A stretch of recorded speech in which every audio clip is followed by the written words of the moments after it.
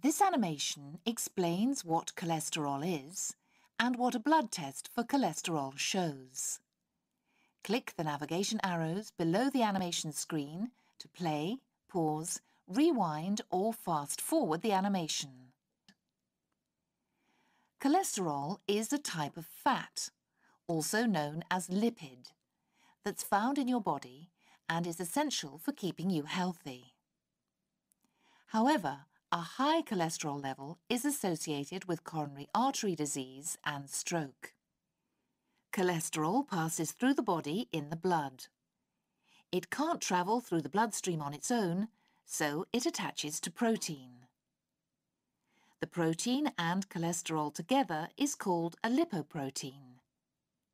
There are two main types, each with a different amount of protein in relation to the cholesterol. Some of your cholesterol is carried as high-density lipoprotein, or HDL, which is mostly made up of protein with a small amount of cholesterol. Most of your cholesterol is carried as low-density lipoprotein, or LDL. LDL is made up of mostly cholesterol and a small amount of protein. Another type of fat is called triglyceride. You get this type of fat from your diet. Fats are stored as triglyceride in your body. Triglycerides are carried in the blood as very low-density lipoproteins, VLDLs. Having plenty of HDL and not much LDL and VLDL is good for your health. It keeps your blood vessels and your heart healthy. Having too much LDL and VLDL in your blood is bad for your blood vessels and your heart. It can cause fatty deposits to build up in your blood vessels. Cholesterol levels are measured by a blood test. The blood will be taken with a needle and syringe. You'll be asked not to eat for 12 hours before the test because having food will affect the test results. The results of your blood test will show the amounts of the different types of cholesterol and triglyceride in your blood.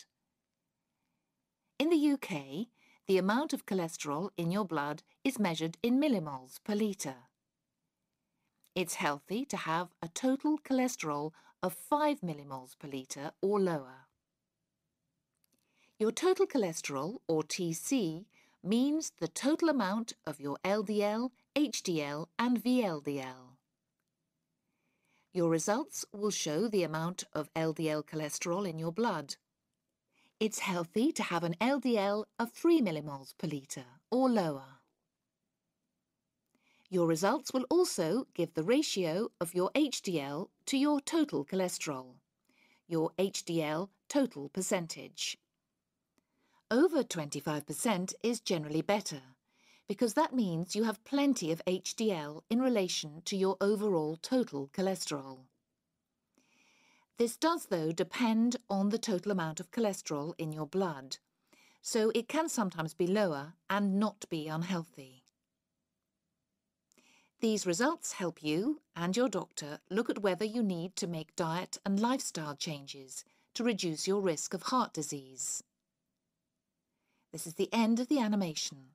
Click on the animation screen to watch it again.